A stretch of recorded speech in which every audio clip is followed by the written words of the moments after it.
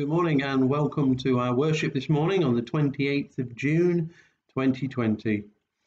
And we focus our worship this morning and we think about our emergence from the COVID-19 pandemic and our effect on the church and our lives in general.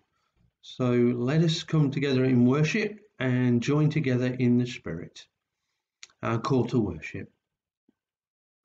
Gathered in the Holy Spirit, we've come to worship, to sing, read, pray, and hear God's word, because God's love lasts forever.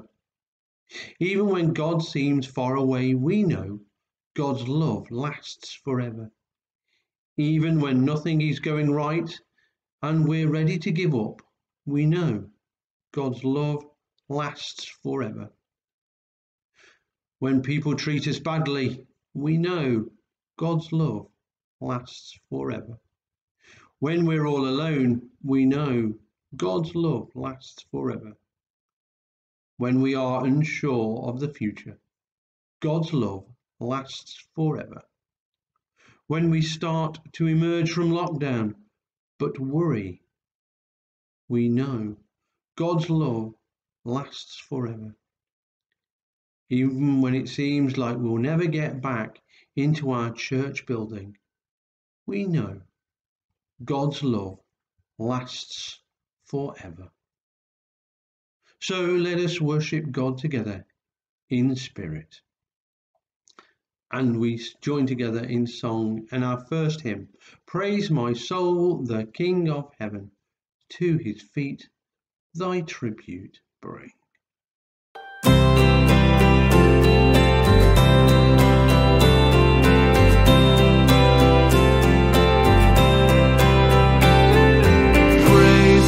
Soul, the King of heaven, to his feet thy tribute bring.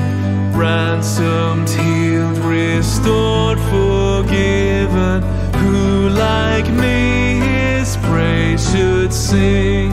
Praise him, praise him, praise him, praise him, praise the everlasting King. Praise him for his grace and favor to our fathers in distress. Praise him still the same forever, slow to chide and swift to bless. Praise him, praise him, praise him, praise him, glorious in his faithfulness.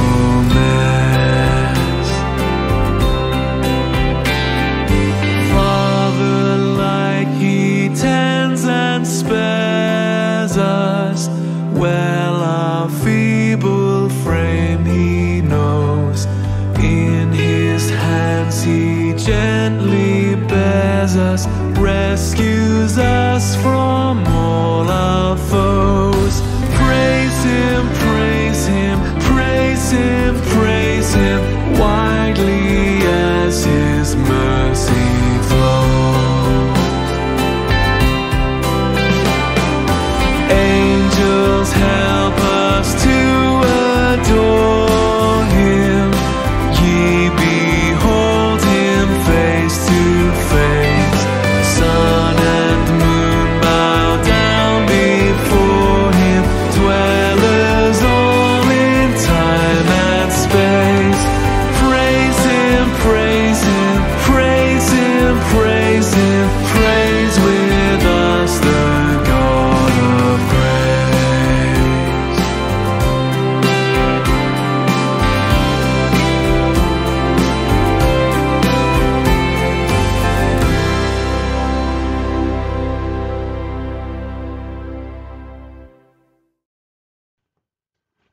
Our prayers of approach are a prayer written by John Bucky and posted on the Social Justice Resource Centre website, and the prayer is entitled Breaking Down Barriers.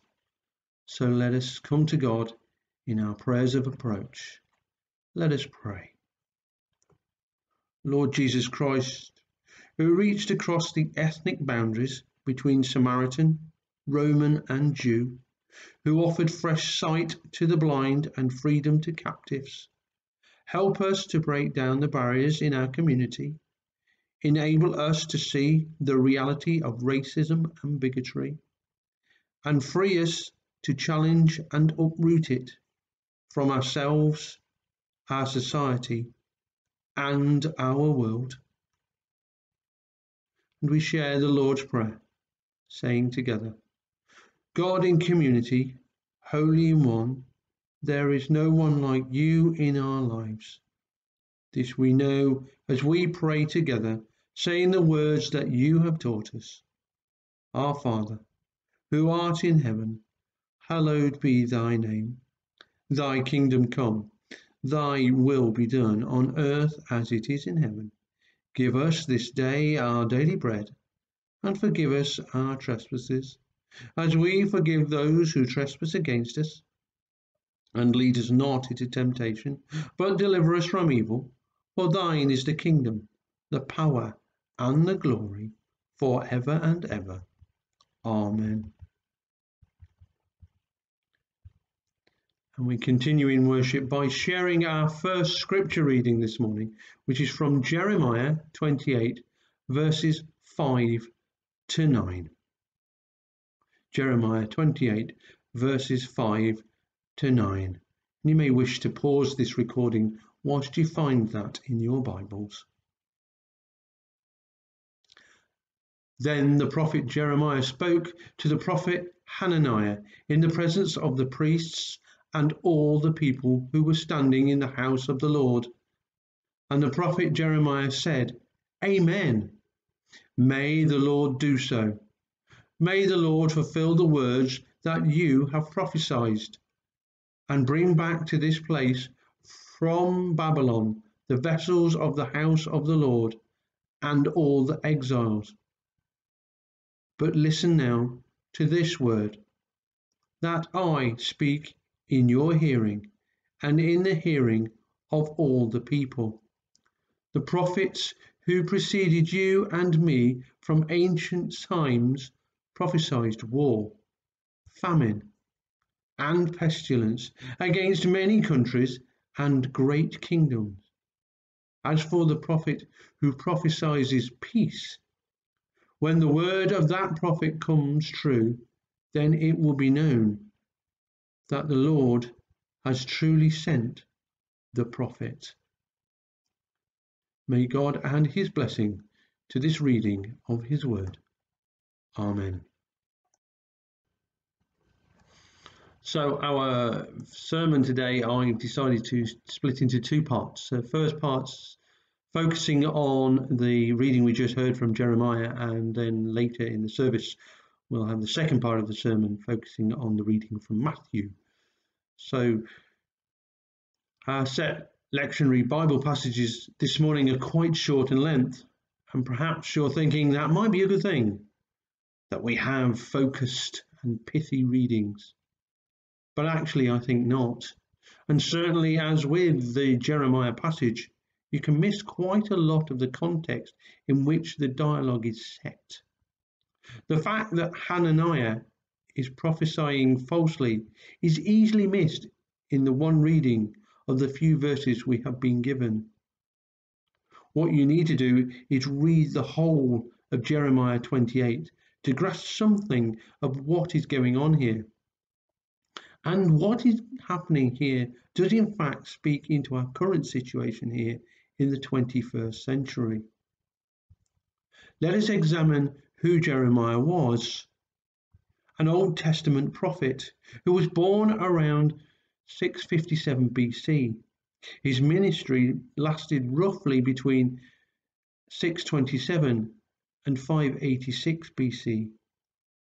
He is considered as one of the great prophets in the kingdom of Judah. He is seen as a bit of a doom merchant, and unfortunately for Jeremiah, his mission is one of prophesying the destruction of Jerusalem. Therefore, Much of his ministry takes place in a time of upheaval and exile. There is a long period of angst amongst the exiled nation of Israel. There is a great desire to get back to Jerusalem and the temple. Does this feel familiar? And yet, in this period of history, of course, exile and return were more than likely as a result of conflict and wars. The Babylonians didn't just move into Jerusalem, they took it by force. Before the few verses we shared today, Hananiah has just prophesied an end to Israel's exile from Jerusalem. Within 2 years, I will bring back this place all the articles from the Lord's house that Nebuchadnezzar, king of Babylon, removed from here and took to Babylon. So Hananiah's prediction of a return to Jerusalem in 2 years could in fact be seen as a call to arms for the Israelite nation. Maybe Jeremiah, no doubt an intelligent man, could see the writing on the wall. How ill-prepared the exiled Israelites were for such a return to the Lord's house, Jerusalem. Because the text we then read is Jeremiah's response to this declaration of Hananiah. At first, Jeremiah seems to bless the words of Hananiah. Amen, he says. May the Lord do so. And then he goes on to express a hope that what Hananiah has just recounted as coming from the Lord. And then there's a but. Like all good sermons. But now listen to this word that I speak in your hearing and in the hearing of all people. And basically Jeremiah declares that all that has been predicted in the past, the wars, the famines and the pestilence, were not from the Lord, i.e., they were all false prophecies, and in fact the true prophet will speak of peace. Is anyone else thinking of Jesus at this point? Again, something we miss from only having a short passage to read is a talk of the yoke and the significance of its breaking, and the fact that the yoke is a metaphor for the stranglehold the Babylonians have over the Israelites. Verse 10 continues. Then the prophet Hananiah took the yoke from the neck of the prophet Jeremiah and broke it. And Hananiah spoke in the presence of all people, saying, Thus says the Lord, this is how I will break the yoke of King Nebuchadnezzar of Babylon from the neck of all the nations within 2 years. It would appear, following this discussion, which, don't forget, is in the presence of all people, this isn't a secret conversation or boast from Hananiah. And therefore, it would appear that King Nebuchadnezzar hears of this conversation and takes action against the Israelite nation under his control. We hear after some time Jeremiah being instructed by the Lord. Go tell Hananiah, thus says the Lord, you have broken wooden bars only to forge iron bars in place of them. Ouch. Instead of a return to the house of the Lord, the Israelite nation is subjected to more harsher treatment from their captors, replacing wood with iron. I believe that here Scripture speaks to us in our current time of pandemic and how we emerge from it.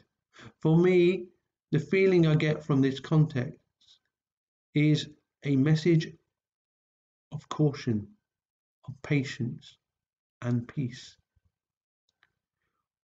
We need to act cautiously. We are all, I believe, looking forward to a return to the house of the Lord. Our buildings are a part of who we are as a church. But to rush back too soon and without following proper processes does in fact run the risk of a reoccurrence of infection rate climbing to a much talked about second spike.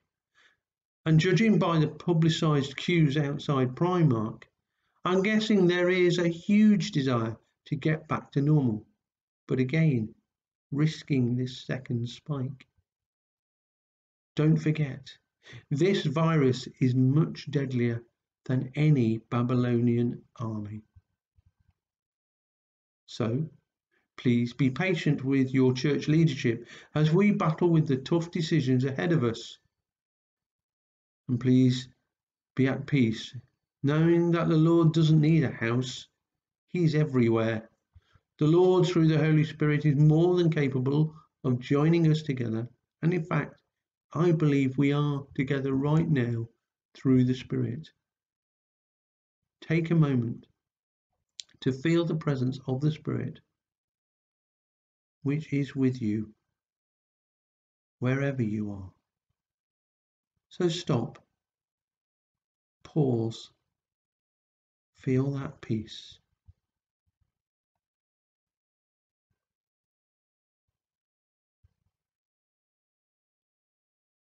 And so we join in song once more. In the darkness we were waiting, without hope, without light. King of Kings.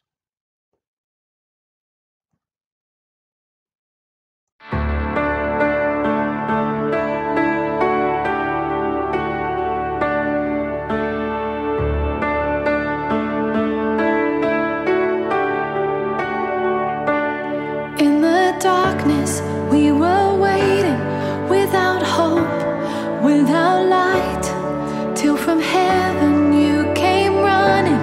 There was mercy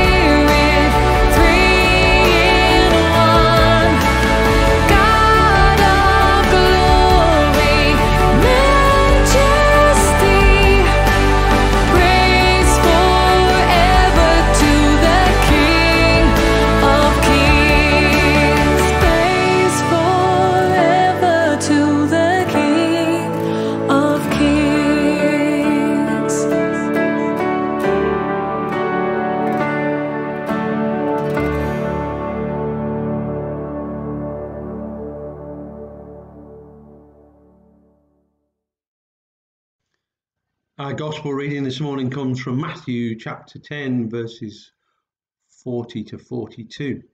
And again, you might want to pause this recording so that you can find the place in your Bible. So Matthew 10, 40 to 42. And it's entitled Rewards. Whoever welcomes you welcomes me, and whoever welcomes me welcomes the one who sent me. Whoever welcomes a prophet in the name of a prophet will receive a prophet's reward. And whoever welcomes a righteous person in the name of a righteous person will receive the reward of the righteous person. And whoever gives even a cup of cold water to one of these little ones in the name of a disciple, truly I tell you, none of these will lose their reward.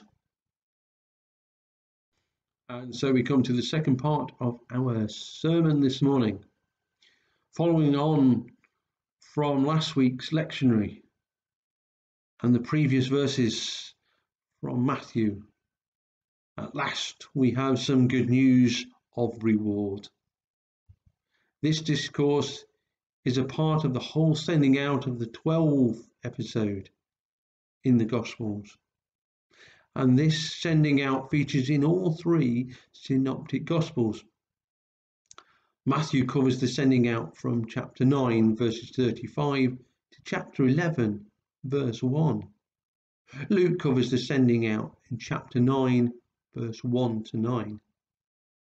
And Mark, chapter 6, verses 7 to 13. As you can tell by the number of verses involved, Matthew gives this sending out a lot more attention than the other two Gospel writers. Matthew's account of the sending out includes a lot more dialogue, a lot more of Jesus' teaching around the subject. In previous verses, Jesus teaches his disciples the harsh realities of following him. Sheep amongst wolves, a man against father, a daughter against mother, challenges us to reflect on the cost of discipleship and faith. And as Yvonne highlighted last week in her sermon, we are very fortunate in the safety of the United Kingdom to be able to worship our chosen religion without fear and in perfect freedom. However, what I think we're being asked to contemplate this week is that word, welcome. I, for one, must have preached on being a welcoming church a number of times.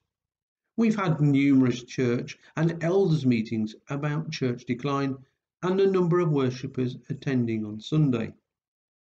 We've talked about the challenge of Sunday no longer being special and how we are competing with football and shops being open on Sunday, etc., for people's attention.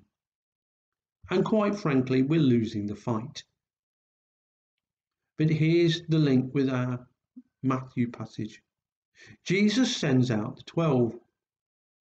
They are, as we hear, lambs amongst wolves. They are going into difficult situations.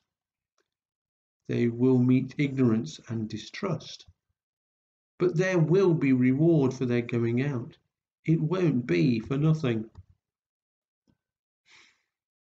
Yes, as described in Luke and Mark's Gospels, sometimes they will not be welcomed, and they must shake the dust off their feet in response. However, some will be healed, and some will hear the good news. And we are being forced out of our safe and cosy church buildings. For the first time in generations, we can't meet in the city centre or at Baggington Road. Those with smartphones, tablets and computers have been sent out into a new world, that of the internet, where whole communities exist. But we are being heard. The good news is being heard. People are viewing church webcasts. YouTube videos, and live streaming services by the thousands. I can report the following numbers from our own YouTube channel. Last month, 846 views, 6,544 minutes of viewing time in 1 month. This shows that people beyond West Orchard and Warwick Road congregations are tuning in to our Sunday service. These figures are our reward for trying a different approach. This may be an answer to the worries we've had about how to increase bums on seats. This is real outreach. But here's the challenge. Even as we anticipate with some joy our return to our buildings, the Lord's house, as Jeremiah describes it, we mustn't lose sight of the impact of being online is having. And we have to find a way to incorporate being online into our church life as a new normal, for it is clearly a way some people have chosen to draw near to God.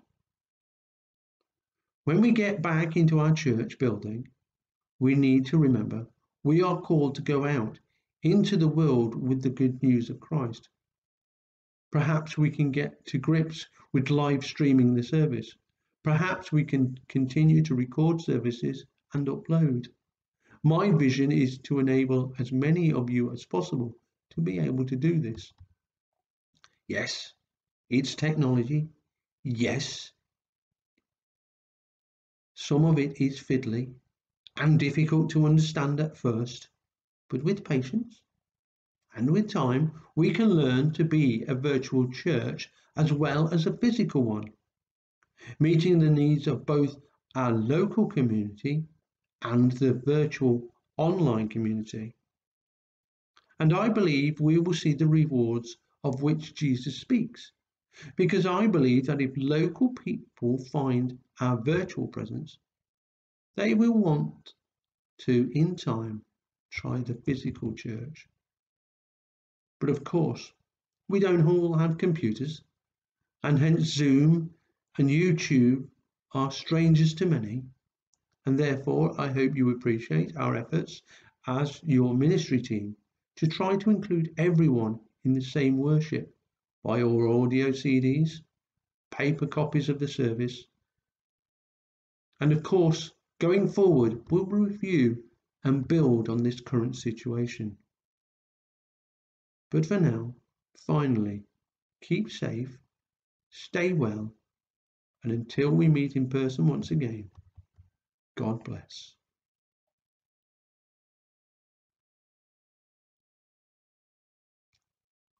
We share together our next hymn, Servant King. From heaven you came, helpless babe, entered our world, your glory veiled.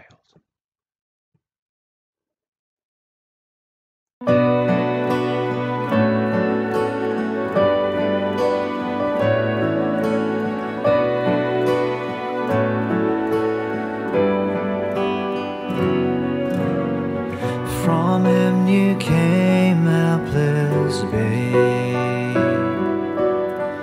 entered our world, your glory veiled, not to be served but to serve,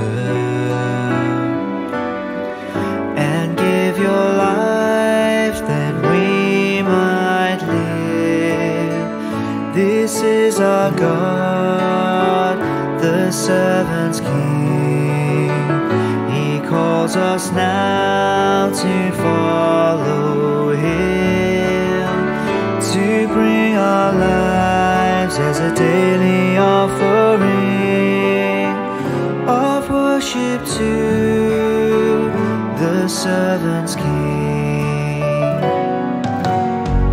There in the garden of tears, my heavy load he chose to bear. Here his heart with sorrow was torn. Yet not my will, but yours, he said. This is our God, the servant King. He calls us now to follow him, to bring our lives as a daily offering of worship to the servant King. Come see his hands and his feet,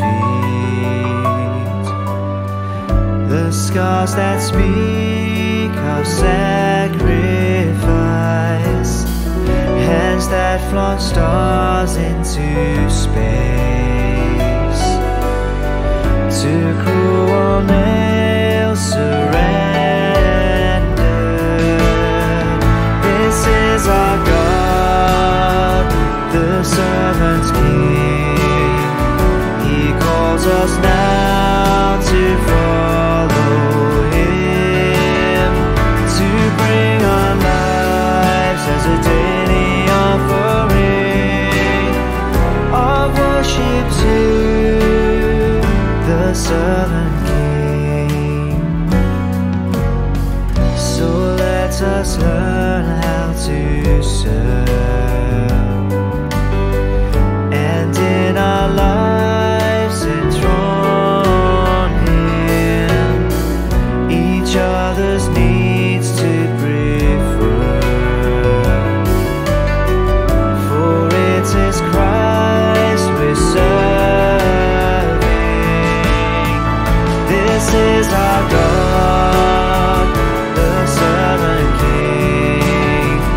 He calls us now to follow him, to bring our lives as a daily offering of worship to the servant King. This is our God, the servant King. He calls us now to follow him, to bring our lives as a daily offering of worship to the servant King.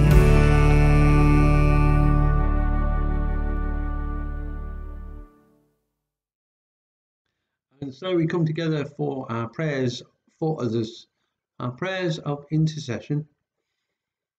So let us pray. Loving God, we come this morning first thanking you for all the many blessings you have sent our way. We thank you for your steadfast love that endures forever. We want to tell you how often we feel so like Jeremiah, that we are alone, exiled, and far from home. We often feel like the Israelites and wonder how long this isolation is going to last. We often wonder how long we will be in lockdown. How long will this madness last? How long must we deny ourselves the hugs and contact of loved ones we so desire? We ask when we will receive our reward. Will we be able to go on with life when it feels like COVID-19 has lasted forever? Lord, we call on your steadfast love to take us out of this pit. We call on you for your mercy to reach out to those who need your healing touch during this extraordinary time. We call on your faithfulness for all who are struggling with their faith. We call on your care for those who are less fortunate to be the Lord who provides for their needs. We pray for our troubled world, for all those caught up in the racial tensions at this time. We pray for those facing unemployment following this devastating pandemic. We pray in particular for those who have lost loved ones to this virus. We pray for common sense to prevail as we emerge from lockdown, so that we don't get a reoccurrence of this terrible virus, a so-called second spike. We give you thanks for all key workers who continue to keep the country running. And we pray for the mental well-being of the many who have been furloughed and who are unable to work. We pray for those who are finding God for the first time, because they can now access many church services online. We pray they find a deep and meaningful, loving relationship with you, Lord, through your word, which is now truly online. And we pray that churches continue to use the internet to spread your word and your love even further into the many virtual online communities. And we pray that when we are allowed back into our buildings, we continue to find the resources to share your word and your love online. We pray for our friends and families during this difficult time of isolation, and give them thanks that we are able to start to meet once more. And finally, we pray for ourselves, that we might be restored to you through these unprecedented times, that during this enforced period of stillness, we have come to know you more, to hear you more, to love you more. Our God, our Creator, our Redeemer, our Saviour, and in your name we pray.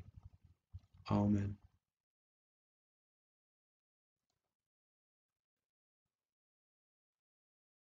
And so we share our final hymn. Saviour, he can move the mountains, mighty to save.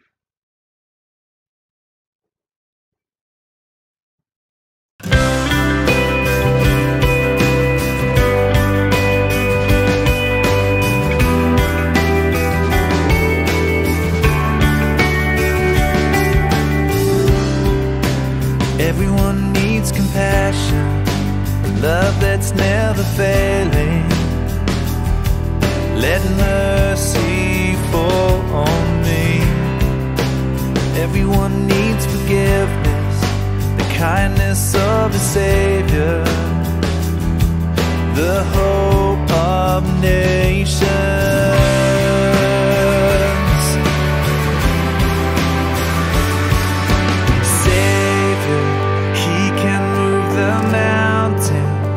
My God is mighty to save, he is mighty to save.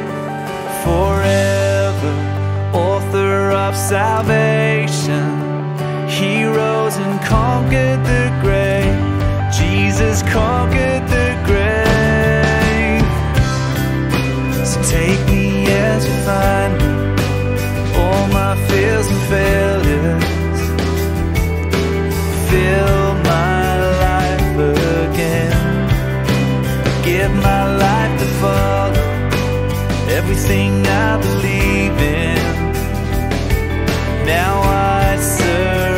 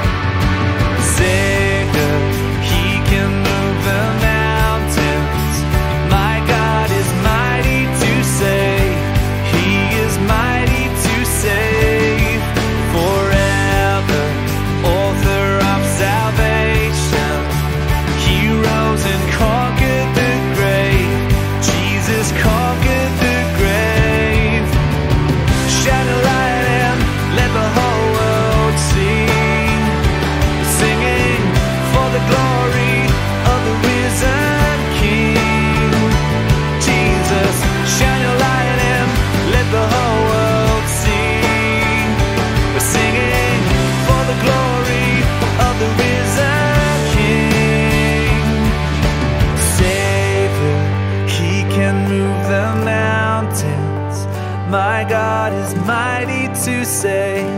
He is mighty to save. Forever, author of salvation. He rose and conquered the grave. Jesus conquered the grave. Savior, He can move the mountains. My God is mighty to save. He is mighty to save. Forever, author of salvation. He rose and conquered the grave. Jesus conquered the grave.